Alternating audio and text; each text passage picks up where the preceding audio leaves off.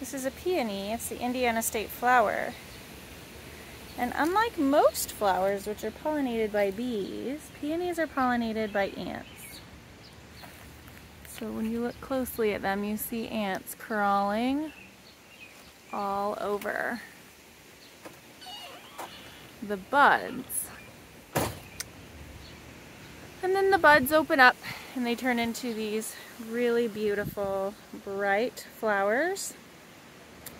This peony plant is pink with yellow in the center, and these always bloom for my daughter's birthday, which is super fun. And then this one is actually more of a white color. They have just maybe a little bit of rose on the tips of them, but they're pretty much white peonies. You see those ants crawling all over? Look at that. The Indiana state flower, the peony.